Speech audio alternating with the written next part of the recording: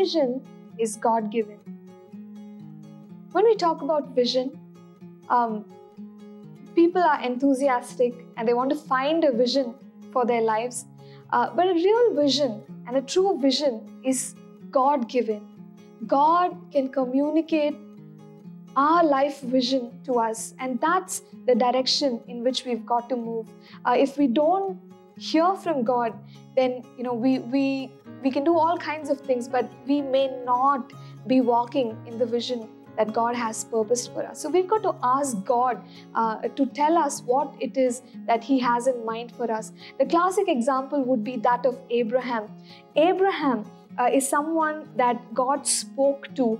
In Genesis chapter 12, God speaks to him and He calls him out of his country. So I'm going to read a couple of verses. Genesis 12 verses 1 to 3, where God says, "Get out of your country, from your family and from your father's house to a land that I will show you."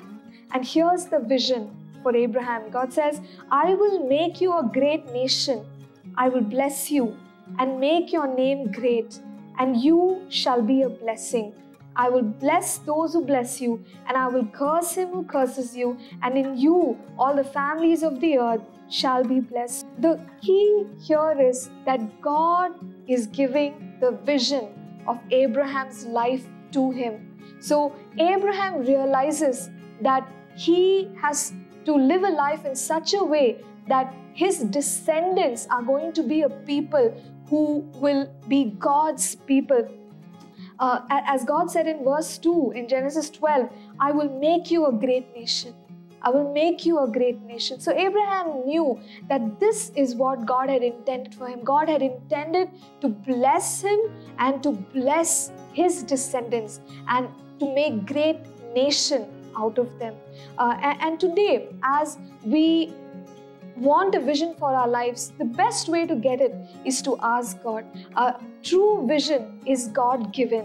God gives life vision, and God also gives life assignments. So in the case of David, we find that David did several things in his life. He was a shepherd boy initially, and then we understand that he became a great king. He's also a musician and a worshipper. So there were several things that David was doing in his life, and God gave him assignments. From time to time, there were different battles that he was fighting. There were things that he was accomplishing. One other life assignment that God gave David was to build the temple.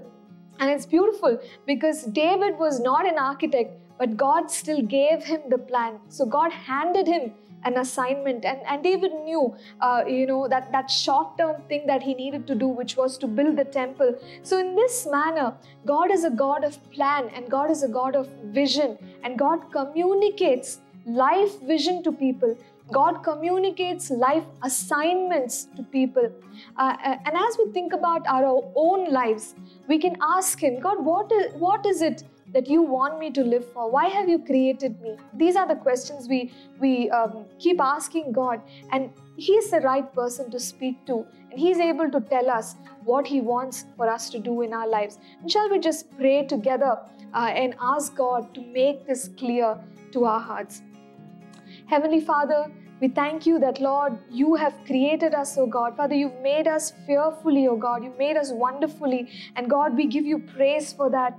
God, I pray that each one of us will discover the life vision that you have for us, oh God. Father, we also ask, Father, for the understanding of our life assignments, God. Lord, may we step into those assignments. May we, Lord, spend focused energy, God, on those assignments. And God, we pray that, Lord, we will be able to contribute, Father God, significantly, Father, to your kingdom and for the glory of your name. God, strengthen us, oh God. Strengthen us, equip us, and lead us, oh God, in this direction. We bless you, we honor you. In Jesus' name we pray. Amen. Thank you for tuning in to Living Supernaturally. For more resources to strengthen your spiritual walk, please visit apcwo.org.